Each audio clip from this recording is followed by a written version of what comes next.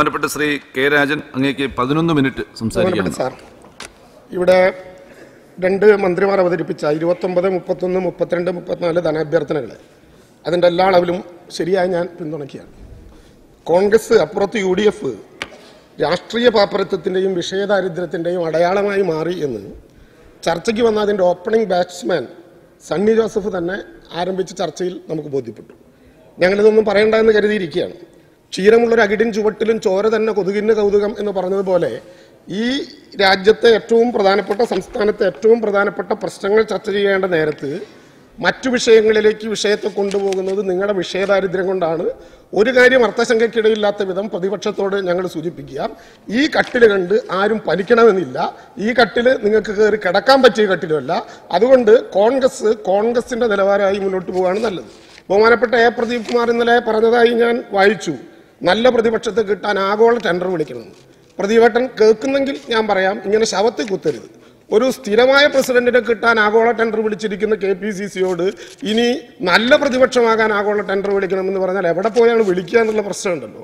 ഞാൻ മാണി സാർ പ്രസംഗിച്ചപ്പോൾ അത്ഭുതപ്പെട്ടു. കേരളത്തിൽ നിയമസഭയിൽ 13 ബഡ്ജറ്റ് അവതരിപ്പിച്ച ആളാണ് ബഹുമാനപ്പെട്ട മാണി സാർ. PC ഇവിടെ സൂചിപ്പിച്ചതുപോലെ അദ്ദേഹം പറയുന്നത് ആ കാലത്തൊന്നും കർഷകരെ ഓർക്കാത്ത അദ്ദേഹം പറയുന്നത് UDFും LDFും ഒന്നും ചെയ്തിട്ടില്ല, അപമാനകരം എന്നാണ്. UDFിനെ ഇപ്പോൾ കോൺഗ്രസ് സാർന്ന് വിളിക്കില്ലല്ലോ. UDFിനെ ഇപ്പോൾ കോൺഗ്രസ് മാണിമാഷ് എന്നാണ് വിളിച്ചുകൊണ്ടിരിക്കുന്നത്. മാണി സാർ എന്ന വിളി നിർത്തി മാണിമാഷ് എന്നാണ് ഇപ്പോൾ വിളിച്ചുകൊണ്ടിരിക്കുന്നത്. സാർ, ഞാൻ വിഷയത്തിലേക്ക് വരാം.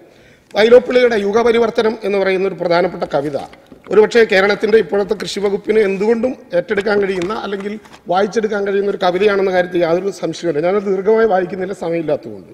കണ്ടു ഞാൻ ഇന്നാട അയൽപ്പാടത്ത് പെരും കൊഴുകൊണ്ട് ഒരു ഉഴുയന്ത്രം ആയതിൽ ജയാഘോഷം മുഖമായി ശ്രദ്ധിച്ച 3000 കൊല്ലങ്ങളും മൂരികൾ കൃഷിക്കാരും മണ്ണും ഉൾത്തരിപ്പാർന്നോ അറിയില്ലെന്നാലും മൃതപ്രായരാം മനുഷ്യർ തൻ കരളിൽ കുരുക്കുന്നുണ്ട് അന്തമാം ഒരു ശക്തി. ആ കവിത ഏതാണ്ട് അവസാനിക്കുന്നത് ഇങ്ങനെയാണ്: കൂട്ടായ കൃഷിഭൂമിൽ യന്ത്രത്തിൻ കലപ്പയാൽ കൂട്ടാനും കതിർ കൊയ്തു കൂട്ടാനും തുരിക്കവേ ആ മഹാസംരംഭത്തിൽ സംഘഗാനത്തിൽ ചേർന്ന് നാം അനുഭവിക്കാം പണ്ടില്ലാത്ത ഒരഭിമാനം. സാർ, ഞങ്ങൾ ഈ അനുഭവം അഭിമാനത്തോടെ ഏറ്റുവാങ്ങുകയാണ്. ഈ നാട്ടിൽ ഒരു പട്ടാളക്കാരൻ അതിൻ്റെ മേജറെ സല്യൂട്ട് ചെയ്യുന്നത് പോലെ, ഒരു പോലീസുകാരൻ അതിൻ്റെ ഉയർന്ന ഉദ്യോഗസ്ഥനെ സല്യൂട്ട് ചെയ്യുന്നത് പോലെ കേരളത്തിൻ്റെ കർഷക ജനതയാകെ ഈ ഗവൺമെൻറ്റിനും അതിന് നേതൃത്വം നൽകുന്ന കൃഷി വകുപ്പിനും ഒരു ബിഗ് സല്യൂട്ട് നൽകുകയാണ്. കേരളത്തിൽ നെൽകൃഷിക്കാരനെ കുറിച്ച് ഇവിടെ ചിലർ സൂചിപ്പിക്കുന്നത് കേട്ടു. കേരളത്തിൻ്റെ 60 വർഷക്കാലത്തെ ചരിത്രത്തിൽ നെൽ മേഖലയിൽ ഏതെങ്കിലും തരത്തിലുള്ള പുരോഗതി നമുക്ക് ഉണ്ടാക്കാൻ കഴിഞ്ഞിട്ടുണ്ടെങ്കിൽ അത് ഏറ്റവും കരുത്തായി ഉണ്ടായത് ഇപ്പോഴാണ് എന്ന് പറയാൻ വളരെ അഭിമാനമുണ്ട് സാർ, സന്തോഷമുണ്ട്. നമ്മുടെ നെല്ല്, നമ്മുടെ വികസനം, തരിശിട്ട കേരളത്തിലെ 900 ഹെക്ടറിൽ 15,200 ഹെക്ടർ സ്ഥലത്ത് കൃഷി ഇറക്കാൻ സാധിച്ചു എന്നുള്ളതാണ് അത്ഭുതം. കരനെൽ കൃഷിയിൽ 3000 ഹെക്ടർ സ്ഥലത്ത് കരനെൽ കൃഷി നടപ്പിലാക്കി. 4953 മെട്രിക് ടൺ നെല്ല് അതിൻ്റെ ഭാഗമായി ഉൽപ്പാദിപ്പിച്ചു. തരിശു നിലങ്ങളിൽ 15,000 ഏക്കറിൽ പുതിയതായി കൃഷി നടത്തുകയുണ്ടായി. നമുക്കറിയാം എത്രയോ ഉദാഹരണങ്ങൾ. കോഴിക്കോടുള്ള TP രാമകൃഷ്ണൻ മന്ത്രിയുടെ മണ്ഡലത്തിൽ 3 പതിറ്റാണ്ടിന് ശേഷം അവളപ്പാണ്ടയിൽ 1100 ഏക്കർ പാടത്ത് കതിരണിഞ്ഞു. ചൂർണിക്കരയിൽ 15 ഏക്കർ സ്ഥലത്ത് തരിശു ഭൂമി കതിരണിഞ്ഞു. എൻ്റെ മണ്ഡലമായ ഒല്ലൂരിലെ കണിമംഗലത്ത് 220 ഹെക്ടർ സ്ഥലത്താണ് സാർ നെൽകൃഷി ആരംഭിച്ചത്. കീഴ്മാട് പാടശേഖരത്തിൽ 30 ഏക്കർ തരിശ് നിലം നികത്താനുള്ള സ്ഥിതി ഉണ്ടായി. ഞങ്ങൾ ചോദിക്കട്ടെ, BJP വന്നിട്ടും കുമ്മനം പ്രസിഡന്റായിട്ടും ആറന്മുളയിലെ പ്രശ്നം പരിഹരിച്ചില്ലല്ലോ. ആറന്മുളയിലെ പ്രശ്നം പരിഹരിച്ചപ്പോഴാണ് നിർദ്ദിഷ്ട വിമാനത്താവളത്തിന് തയ്യാറാക്കിയ സ്ഥലത്ത് 101 ഹെക്ടർ സ്ഥലത്ത് നെൽകൃഷി ഈ ഗവൺമെന്റ് പുനരാരംഭിച്ചു. 1 ഹെക്ടറിൽ ശരാശരി 5 ടൺ വരെ നെല്ലുൽപാദനം. വിളവെടുത്ത നെല്ല് ഓയിൽ പാം മുഖാന്തരം ആറന്മുള ബ്രാൻഡായി അവതരിപ്പിച്ചു. സുഗതകുമാരി ടീച്ചർ ഉൾപ്പെടെ കേരളത്തിന്റെ പ്രകൃതി സ്നേഹികൾ ഏറ്റുവാങ്ങി. മെത്രാൻകായലിൽ എന്തായിരുന്നു സ്ഥിതി? 482 ഏക്കർ മെത്രാൻകായലിൽ 7 പേരായി 25 ഹെക്ടർ സ്ഥലം മാത്രമാണ് കൃഷിക്ക് വേണ്ടി സംരക്ഷിച്ചിരുന്നത്. അവിടെ കേരളത്തിന്റെ കൃഷി വകുപ്പ് മന്ത്രി പോയി. തെക്കും വടക്കും പടിഞ്ഞാറും കിടക്കുന്ന ആ കായലിൽ, UDF നശിപ്പിച്ച ആ കായലിൽ ഇടതുപക്ഷ ജനാധിപത്യ മുന്നണിയുടെ ഇച്ഛാശക്തി കൊണ്ടാണ് സാർ അവിടെ 300 ഏക്കർ തരിശു നിലങ്ങളിലും നെൽകൃഷി നടത്തി 600 ടൺ വിളവുണ്ടാക്കി മെത്രാൻകായൽ അരി എന്ന പേരിൽ പുതിയ ബ്രാൻഡ് അവതരിപ്പിക്കാൻ കേരളത്തിന്റെ ഗവൺമെന്റിന് കഴിഞ്ഞു. റാണി ചിത്തിരക്കായൽ നിങ്ങളിത് കാണുന്നില്ലേ? 26 വർഷമായി തരിശു കിടക്കുന്ന 201 ഹെക്ടർ സ്ഥലത്ത് റാണി കായലിന്റെ പാടശേഖരത്തിൽ 189 ഹെക്ടറിലും കൃഷി ആരംഭിച്ചു. 780 മെട്രിക് ടൺ നെല്ലുൽപ്പാദിപ്പിക്കാൻ കഴിഞ്ഞു. നെൽവയൽ തണ്ണീർത്തടത്തിന് ഒരു ഡാറ്റാ ബാങ്ക് ഉണ്ടാക്കി. കേരളത്തിലെ മുഖ്യമന്ത്രിയും പ്രതിപക്ഷ നേതാവും മന്ത്രിമാരും ഉൾപ്പെടെ എല്ലാവരും കർഷകരാവുക, എല്ലായിടവും കൃഷിയിടമാക്കുക എന്ന പദ്ധതിയിൽ പങ്കാളിയായി കേരളം അഭിമാനത്തോടെ മുന്നോട്ട് പോയി. സംസ്ഥാനത്ത് പ്രകൃതിക്ഷോഭത്തിന്റെ വിള ഇൻഷുറൻസിലുണ്ടാക്കിയ അത്ഭുതകരമായ പുരോഗതി കേരളത്തിലെ ജനങ്ങൾ കാണുന്നില്ലേ? 20 വർഷക്കാലത്തിലേറെയായില്ലാത്ത വർധനവാണ് ഇപ്പോൾ ഉണ്ടാക്കിയത്. ചെറിയ വർധനവല്ല. നെല്ലിന് 45 ദിവസം കഴിഞ്ഞാൽ 12,500 നിന്ന് 35,000 വാഴ 50 നിന്ന് 300 കുലയ്ക്കാത്ത വാഴ 20 നിന്ന് 150 കുരുമുളക് 40 നിന്ന് 200 ഇങ്ങനെ പോവുകയാണ്. ജാതി 200 നിന്ന് 3000 ഗ്രാമ്പു 150 നിന്ന് 10,000 മഞ്ഞൾ 40,000 നിന്ന് 60,000 പയർവർഗ്ഗങ്ങൾ 25,000 നിന്ന് 10,000 ചിലരുടെ റബ്ബറിനെ കുറിച്ച് പറയുന്നത് ഞങ്ങൾ കേട്ടു.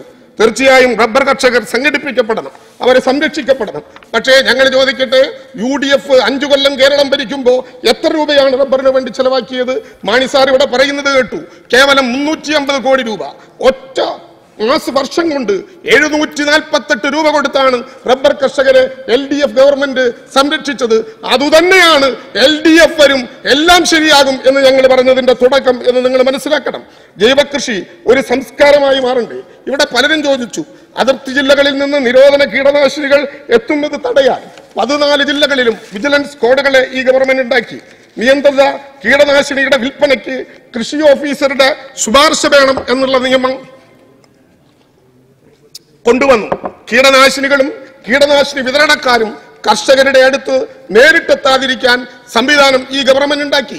പച്ചക്കറിയുടെ രംഗത്തുണ്ടാക്കിയ അത്ഭുതകരമായ കാര്യം, ശീതകാല പച്ചക്കറിയുടെ ഹബ്ബായി മറയൂരിനെ, കാന്തല്ലൂരിനെ, വട്ടവടയെ മാറ്റുന്നതിന് പ്രത്യേക പദ്ധതികൾ ഈ ഗവൺമെന്റ് നിശ്ചയിച്ചു. സാർ മനസ്സിലാക്കണം, വട്ടവട എന്ന പ്രദേശം ഈ രാജ്യം സ്വാതന്ത്ര്യമായതിനു ശേഷം ഇതുവരെ ഒരു ബാങ്കില്ലാതിരുന്ന സ്ഥലം. അവിടെ കേരള ഗ്രാമീണ ബാങ്കിന്റെ ശാഖ കൊണ്ടുവന്നു. കർഷകർക്ക് ഹരിത കാർഡ് കൊടുത്തു. 3 ലക്ഷം രൂപ വരെ ഹരിത കാർഡിലൂടെ വായ്പ കൊടുക്കാമെന്ന് തീരുമാനിച്ചു. ചരിത്രത്തിലാദ്യമായി വട്ടവട കാന്തല്ലൂർ പ്രദേശങ്ങളിൽ മന്ത്രി നേരിട്ട് പോയി പച്ചക്കറി കൃഷി നടത്തി കർഷകർക്ക് ബോണസ് കൊടുക്കാൻ വേണ്ടി തീരുമാനിച്ചു. ഹോർട്ടികോപ്പ് സമാഹരിച്ച 798 മെട്രിക് ടൺ പച്ചക്കറി വിറ്റഴിച്ചതിലൂടെ 15,900 രൂപ 15,900,000 രൂപ ബോണസായി വിതരണം ചെയ്തു. കേരളത്തിന്റെ ചരിത്രത്തിൽ ആദ്യമാണ്. അഗ്രോ സെന്ററുകൾ കേരളത്തിൽ അത്ഭുതം സൃഷ്ടിക്കുകയല്ലേ? 30 ലക്ഷം കൊടുത്ത് ആവശ്യമായ പണിയായുധങ്ങൾ വാടകയ്ക്കെടുക്കാൻ അവസരം, അതിൽ തൊഴിൽ, വണ്ടി ഓടിക്കാനുള്ളവർക്ക് തൊഴിൽ നൈപുണ്യത്തിന് വേണ്ടിയുള്ള പണം, ഓണസമൃദ്ധിയും വിഷുക്കടിയും കേരളത്തിന്റെ ചരിത്രത്തിലെ അത്ഭുതകരമായ മാറ്റങ്ങൾക്കാണ് വഴിവെച്ചത്. അഗ്രോ പാർക്കുകൾ വരികയാണ്. വാല്യൂ ആഡഡ് പ്രൊഡക്റ്റുകളിലൂടെ കേരളത്തിന്റെ അഭിമാനമായി മാറാൻ പോകുന്ന കൃഷി വകുപ്പിന്റെ അഗ്രോ പാർക്കുകൾ വളരെ സജീവമായി നമ്മുടെ നാട്ടിൽ വരുന്നു. ചക്ക മാത്രം വാല്യൂ ആഡഡ് പ്രൊഡക്റ്റ് ആക്കാത്തത് കൊണ്ട് നമുക്ക് നഷ്ടം 3000 കോടി രൂപയാണ് എന്നാണ് കണക്ക്. എന്നാൽ കേരളത്തിന്റെ വിവിധ മേഖലകളിലായി ആരംഭിക്കുന്ന അഗ്രോ പാർക്കുകളിലൂടെ കേരളം ഒരു പുതിയ സംസ്കാരത്തെ കാണുകയാണ്. ഇവിടെ സൂചിപ്പിക്കപ്പെട്ടതുപോലെ കർഷകർക്ക് പണം കിട്ടണം. അത് കേവലം കച്ചവടം നടത്തിയത് കൊണ്ട് മാത്രം സാധ്യമാകില്ല. ഈ ഗവൺമെന്റ് അത് തിരിച്ചറിയുന്നു. അതുകൊണ്ടാണ് ഈ ഗവൺമെന്റ് വാല്യൂ ആഡഡ് പ്രോഡക്റ്റുകളെ പ്രോത്സാഹിപ്പിക്കുന്ന അഗ്രോ പാർക്കുകൾ ആരംഭിക്കാൻ വേണ്ടി സജീവമായ തീരുമാനമെടുത്തത്. കേരളത്തിന്റെ കാർഷിക സർവകലാശാല ഇവിടെ സൂചിപ്പിക്കപ്പെട്ടല്ലോ, കേരളത്തിന്റെ അത്ഭുതമാണ്, കാർഷിക മേഖലയുടെ അഭിമാനമാണ്.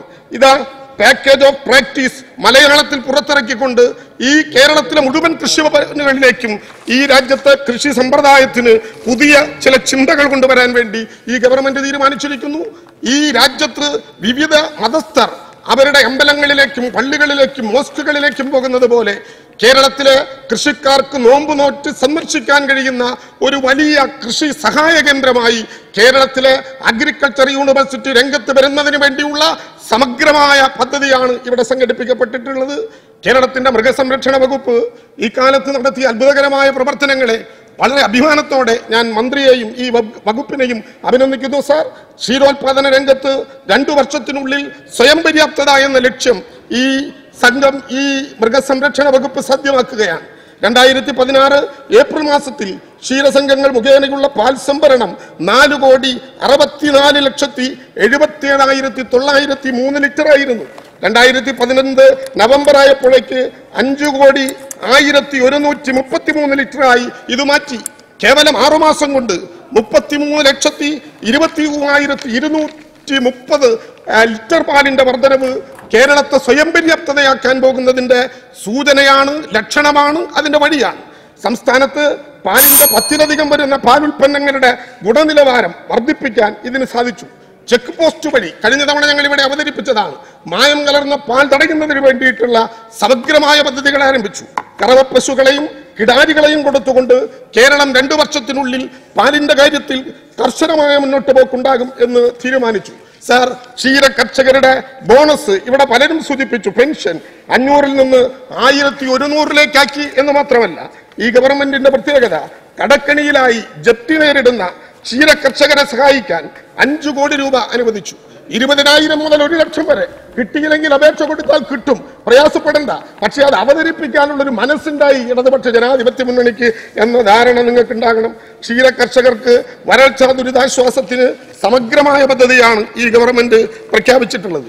വനമേഖലയിൽ വനം കയ്യേറ്റങ്ങൾ പൂർണ്ണമായി ഒഴിവാക്കുന്നതിനുള്ള നടപടിയുടെ ഭാഗമായി ഇവിടെ 1-2 പേർ സൂചിപ്പിച്ചു, മനുഷ്യനും മൃഗങ്ങളും തമ്മിലുള്ള ഒരു കോൺഫ്ലിക്റ്റ് അഥവാ യുദ്ധം ആരംഭിക്കുന്നു.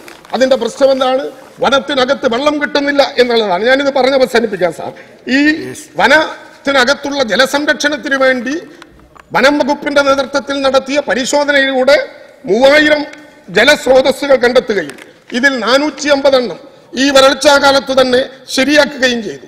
ഹരിത കേരളം ആരംഭിച്ച 2016 ഡിസംബർ 8 എന്നൊറ്റ ദിവസം 10,628 ആളുകൾ പങ്കെടുത്തുകൊണ്ടാണ് 140 സ്ഥലങ്ങളിൽ പ്ലാസ്റ്റിക് ഇല്ലാതാക്കാൻ വേണ്ടി തീരുമാനിച്ചത്. സാർ, ഈ ഗവൺമെന്റ് പാർശ്വവൽക്കരിക്കപ്പെട്ട മനുഷ്യരുടെ കൂട്ടത്തിലാണ്. ഈ ഗവൺമെന്റ് സാധാരണക്കാരുടെയും പിന്നോക്കക്കാരുടെയും ദുർബലരുടെയും കൂട്ടത്തിലാണ്.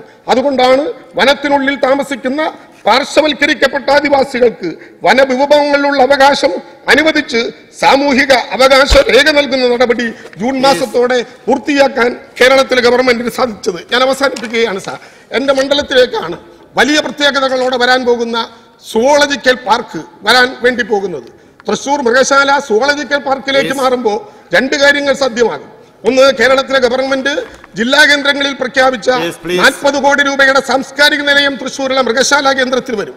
അതോടൊപ്പം തന്നെ സുവോളജിക്കൽ പാർക്ക് മൃഗങ്ങളുടെ ആവാസ വ്യവസ്ഥയ്ക്ക് യാതൊരു കുഴപ്പവും ഉണ്ടാക്കാത്ത തരത്തിൽ 300ഓളം ഹെക്ടർ വരുന്ന സ്ഥലത്തേക്ക് 300 കോടി വകയിരുത്തിക്കൊണ്ടുള്ള ഒരു സുവോളജിക്കൽ പാർക്കിന്റെ പ്രവർത്തനങ്ങൾക്ക് കൃത്യമായ നേതൃത്വം നൽകാൻ കേരളത്തിലെ ഗവൺമെന്റിനും അതിന്റെ വനവകുപ്പിന്റെ അഥവാ മൃഗശാല വകുപ്പിന്റെ മന്ത്രിക്കും കഴിയുന്നുണ്ട് എന്ന സന്തോഷത്തോടെ ഞാൻ ഈ ധനാഭ്യർത്ഥനകളെ എല്ലാ അർത്ഥത്തിലും പിന്തുണച്ചുകൊണ്ട് അവസാനിപ്പിക്കുന്നു.